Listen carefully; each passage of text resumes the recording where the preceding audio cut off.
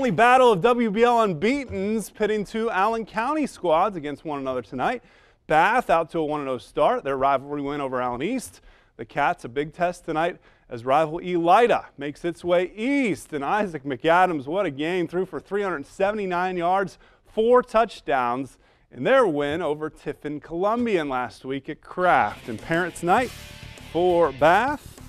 Start with Elida in the football, scoring at a premium to begin. Isaac McAdams surveys the defense, takes the snap, keeps looking, decides to keep it himself. Quick 5-yard pickup here. Then it's McAdams again, dropping, and again, no one to throw to. So he scrambles, picks up an Elida first down.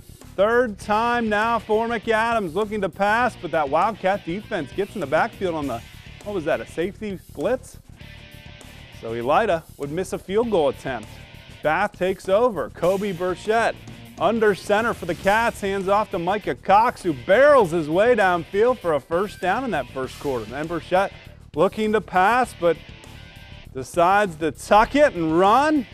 Gets stopped behind the line of scrimmage. So Elida would take over on down, still trying to get that offense going. McAdams hands to Daniel Unruh. 11-yard pickup here. Elida would get on the board. Bath would tie it, but then Elida would score and score a lot in that second half. 49-21. The Bulldogs 2-0 on the season. A big victory. How about Sean?